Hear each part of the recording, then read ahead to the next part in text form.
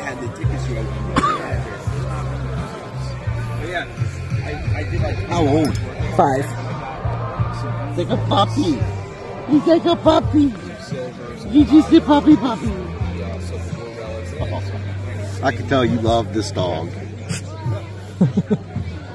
Well, love her. Nice meeting you. Well, dogs also know good people. That's where I go. And it is so nice.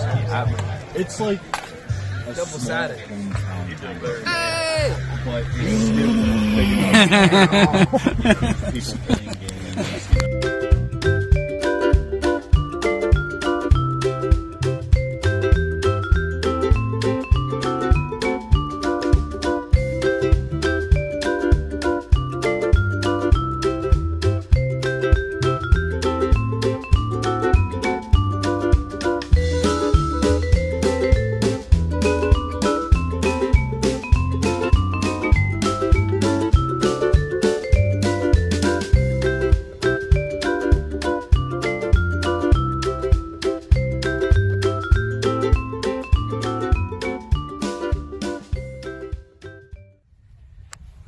Hey guys, at DDPA, I ran into this cool van build here.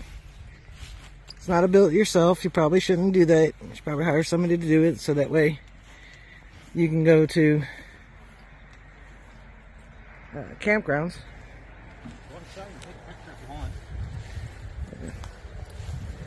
So I figured we'd get a quick tour since all of you are interested in Homes on Wheels. So this is Irvin's van from Canada. This was built by Road Trek. This is built by Road Trek. I don't know if you can hear him, but we're staying off camera. No problems with that. Look at this. Fridge, microwave, furnace. Yeah, he's got the microwave. He's got all his controls right there. Toilet. Nomadic up there. Toilets in the back. No, the toilet's in the back. We won't go all the way back because he's got his stuff he traveled. Full wet bath. Oh, it's a wet bath? Yep. Very cool. You can take a shower here. It's got a lithium power cell that'll power it so you can run off grid. Solar panel on the roof. It's got his entertainment so he can watch YouTube. Smart TV. Very cool setup. It's got his windows right here. Got seating. It gets 20 miles to the gallon. And 20 miles to the gallon, which is actually really good. Got the fridge down here, sink. Built on a Ram Pro Master. Cockpit storage area up there. That's why I would get a van like this, because you get this extra storage up top. It's got the lights up here, which I always like that. If I'm going to build my van, that's what it's going to be. Very cool, dude. So like I showed you, that he does have an awning up top. Yep. So, you know, you park your van wherever you're parking it. You got the awning and gives you outdoor space. Because the only time you really want to be in this 24 hours a day is if the weather's nasty. So very cool. Thank you so much for allowing us a quick tour. Anytime.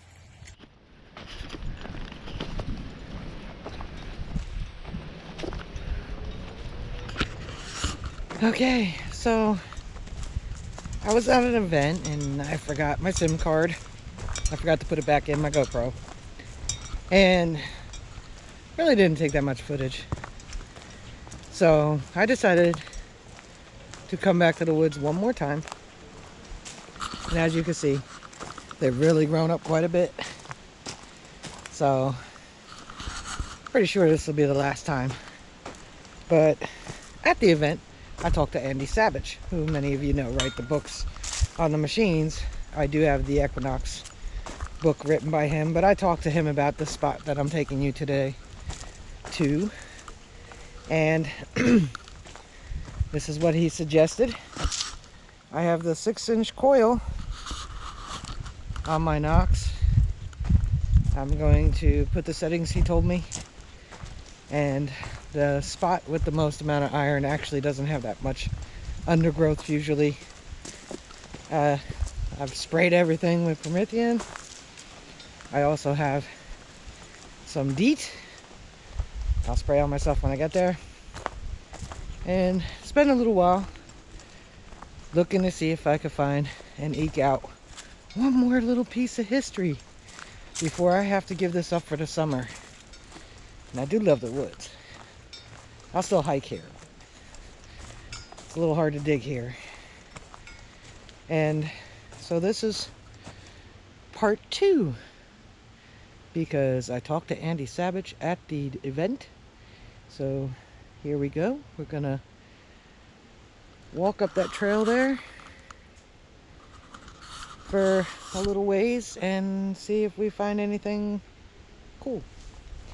If not, then you're just gonna see me dig a whole lot of iron. Hope you don't mind. See you on the first hole.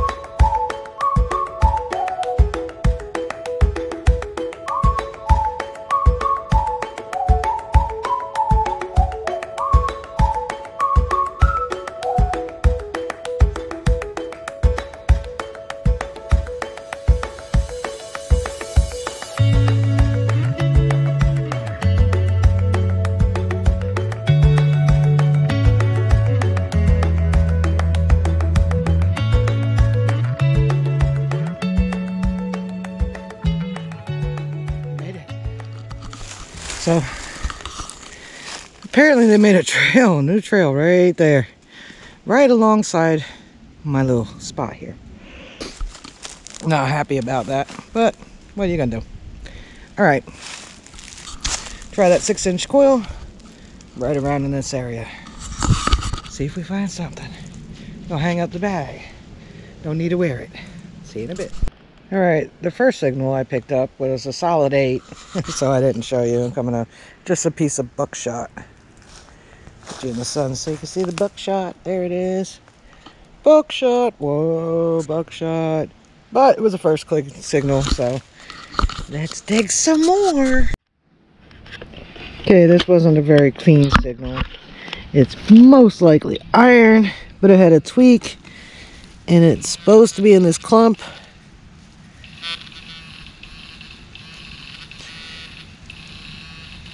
So I figured we can look today to see what kind of screw I got together. And it is a screw. Yay! I may have to move from this spot pretty soon because I've already had 2 little stingy things tell me how angry they were that I was in their area. So there's a lot of signals in this hole here. I just want to see what they are. You can see with me if you like.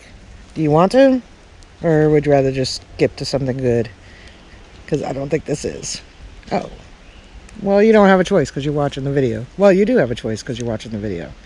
You can stop it now, fast forward it, or you can look with me.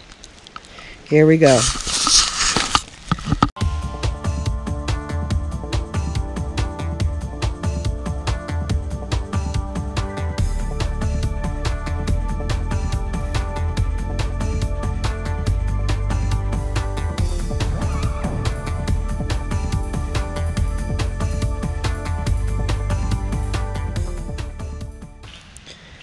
It's right in there.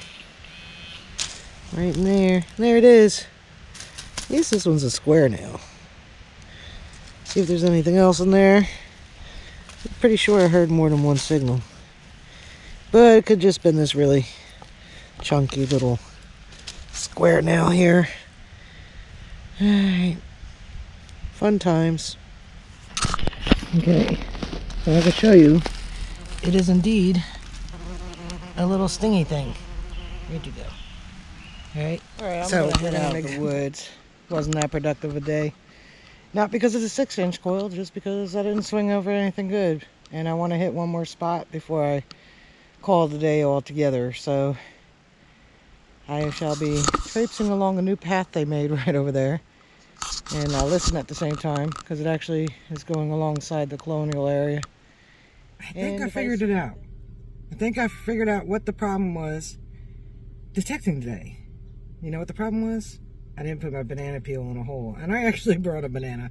like order today. I was like, maybe if I eat a banana and put the peel in a hole, I'll find something. So I'm gonna eat this on the way to the next place. I will see you there and put the banana peel in the hole and see if that changes our luck. Maybe, who knows? See you there. So, playing in that hole, didn't find anything spectacular. I don't know what it is. Some kind of clasp to something. Still a little dirty. I don't think it's terribly old, but I'll put my banana peel in there. And I'll stay here another half hour, see if we get anything. Alright, I'm playing in this hole. And so far, got 2 signals. This is looks like a wheat. Is it a wheat? No, it might be an Indian. Oh, I found an Indian. Yeah! But in there is another signal, which may be a bit of work to get out. It's deep. So I'm going to bring it back, because there's a big root right here too, and see if we get it out. Guys, I dug it out, and underneath that wheat penny was this lovely, lovely nail. So I don't know the date on the wheat penny yet. Not yet. It's thin, so it's not a fatty. But I'll try to get a date off that later. Not wheat penny, Indian head. Did I say Indian head or did I say wheat penny? I don't know, but I'm pretty happy with that Indian head. And I'm still using that little 6-inch coil. And then you swing on the way out. Get a nice signal right there and pull out a memorial. Copper memorial, but a memorial. By the way, the Indian head is 1895. So this will definitely be my last hole. It's a 30 on the Knox 800, and it's in the plug. So let's see together, shall we? It's probably bottom quarter because it's not very deep. And the last couple things I've dug has been pretty much trash. There it is. There it is. So like I said, it's a modern quarter. An eagle on the back, so it's not silver though. Too dirty. And pretty ate up too. You could barely make out George.